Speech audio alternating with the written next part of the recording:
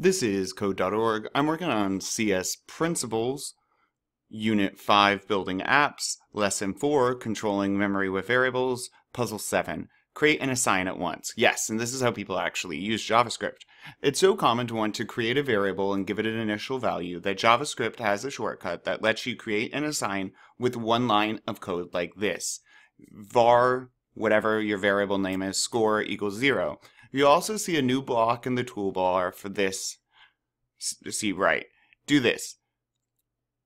We'll just quickly practice using this form of variable creation and assignment.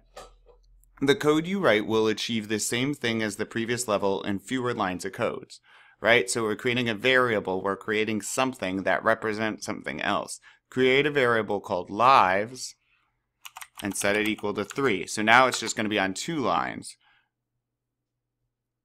Yep. Add console log again. Just like before. So this console log will be a string for the value of lives. A string just means a set of characters, right? And it needs to be in quotes.